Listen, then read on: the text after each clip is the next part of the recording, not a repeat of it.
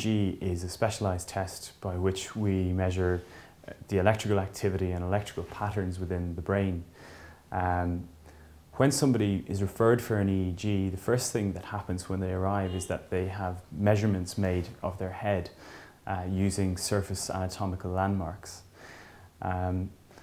Using these landmarks, the head is divided up into different sections using what's known as the 10-20 system. The circumference of the head is measured first of all, and then divided up into different points. Then an AP and a transverse measurement is made.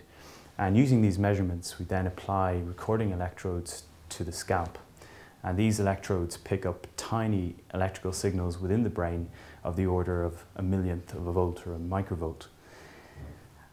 There are in total 24 recording electrodes on the scalp, and then there are other electrodes placed under the eyes and on the neck. A typical EEG recording takes 30 minutes to perform, and during that time the patient is encouraged to relax, if possible to achieve sleep, so that we can acquire EEG information in both states. The patient is also encouraged to deep breathe or hyperventilate, because this changes cerebral blood flow and this can accentuate abnormalities of brain rhythm. The basic waking background rhythm seen on an EEG is determined by subcortical structures, most probably the thalamus. And a variety of different frequencies are seen which determine the different rhythms that we interpret. And we might show some examples of these. So during the recording, a routine recording will take 30 minutes, and at the beginning the aim is to record as much resting activity as possible, and the patient is encouraged to relax, and at different times will be asked to close or open their eyes. And normal so-called alpha rhythm is something that appears best when the patient is relaxed with their eyes closed, and then this normal alpha rhythm disappears when they open their eyes and alert their brains. As the patient becomes drowsy, their background rhythm will slow down, and other changes are seen in the background EEG rhythm as the patient enters the early stages of sleep.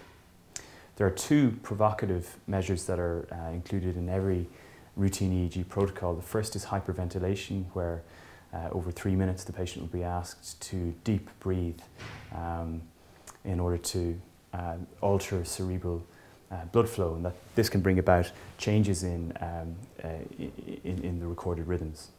The second provocative measure is photic stimulation, where a strobe light is used at different frequencies to try and elicit photosensitivity, which is a feature of some epilepsy syndromes. So EEGs are most commonly requested in patients who have had a seizure or who have a history of epilepsy. The EEG can be very useful in determining if somebody has a risk for epileptic seizures, and beyond this it can also help determine the area of the brain where this risk is originating from. Other circumstances where EEG can be helpful include certain states of delirium.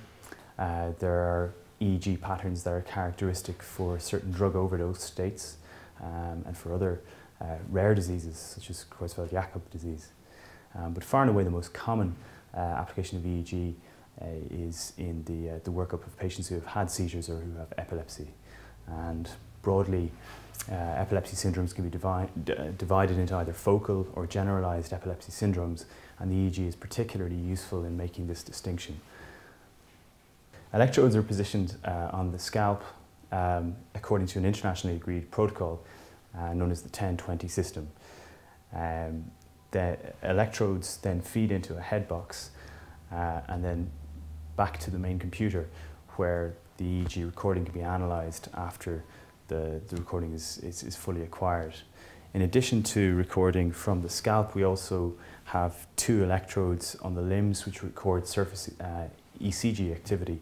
That way we can correlate ECG with any events that may happen, whether that's sleep or whether that's a seizure during the recording. The positions of the electrodes and how we will later look at them is referred to as the montage. And the most common montage that we look at here is called a double banana montage, where electrodes are organized from front to back in a fronto-occipital run, and then a parasagittal run running across the scalp like that.